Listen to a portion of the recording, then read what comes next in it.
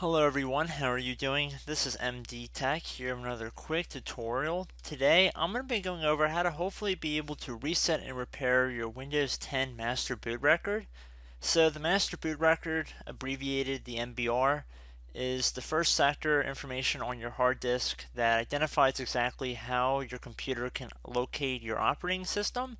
And the whole point of this is that the master boot record will tell your computer which operating system to boot into. That is pretty much what the core of what the master boot record is. And I know there are many errors that could be associated with it.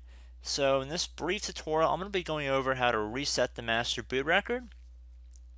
So one way how to get into our troubleshooting menu is if you power down your computer without properly shutting it down, which I'm assuming many of you have had to do because you actually cannot get into Windows.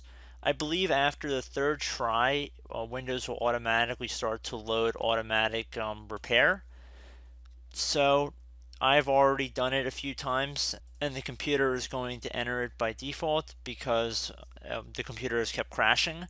So this is a nice little feature now. So the computer is just loading the automatic repair tool right now. Keep in mind, we're not using any CDs or DVDs or anything bootable to get to this menu. Windows 10 is taking care of it on its own.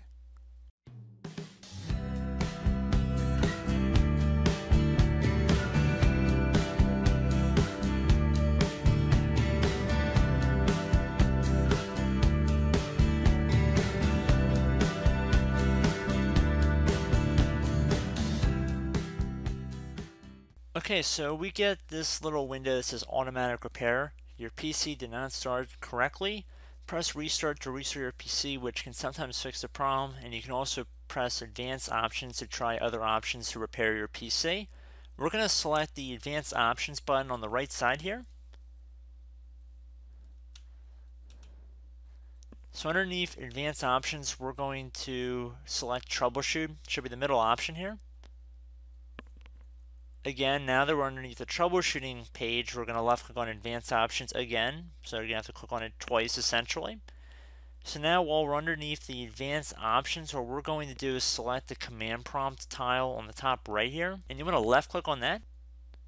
Okay, so now that we're in the command prompt, what we want to do is type in BOOTREC.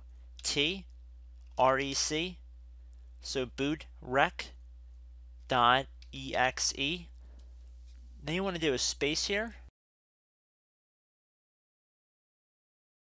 and then type / on your keyboard, and you're going to type in fix, F-I-X, MBR, fix MBR, master boot record, which is what it really stands for.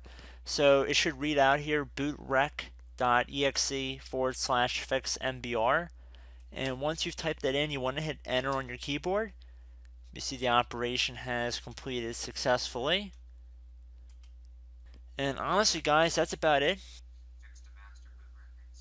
And it was as simple as that, guys. At this point you can just close out of this command prompt window and select continue at the top to try and boot back into Windows 10. So this isn't guaranteed to work for everybody. It does seem as though there's a pretty high success rate. So that is why I wanted to share this brief tip with you guys. And I truthfully hope that it did work and that your problems have been resolved. So as always, thank you guys for tuning into this tutorial. Hope it worked for you, and I hope to see you in the next video. Have a great rest of your day. Bye.